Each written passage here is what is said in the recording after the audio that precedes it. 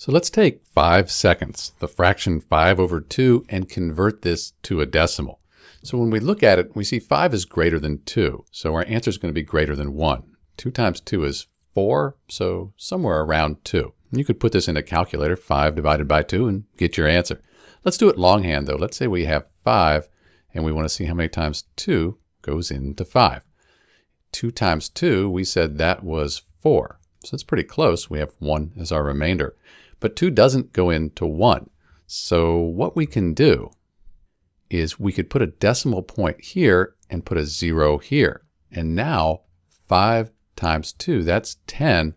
Subtract no remainder. So in answer to our question, the fraction 5 seconds, that equals the decimal 2.5. These are the same thing, just written differently, same value. That's it. This is Dr. B writing the fraction 5 seconds as a decimal. Your answer is 2.5. Thanks for watching.